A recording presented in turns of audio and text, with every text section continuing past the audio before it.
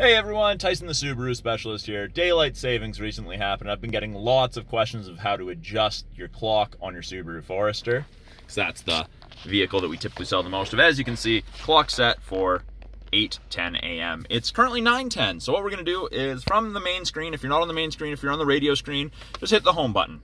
And it's in settings. Now this is on the 2020, so it is a little different than the 19s. 19s were controlled through the screen there, the info button, and these three buttons, the two arrows and the set or select button. But here, it's in here. We're gonna go to vehicle for settings. We're gonna go date and time. So it's a manual adjustment right now. You can change it to auto if you'd like, but I prefer the manual myself. You adjust it by a minute.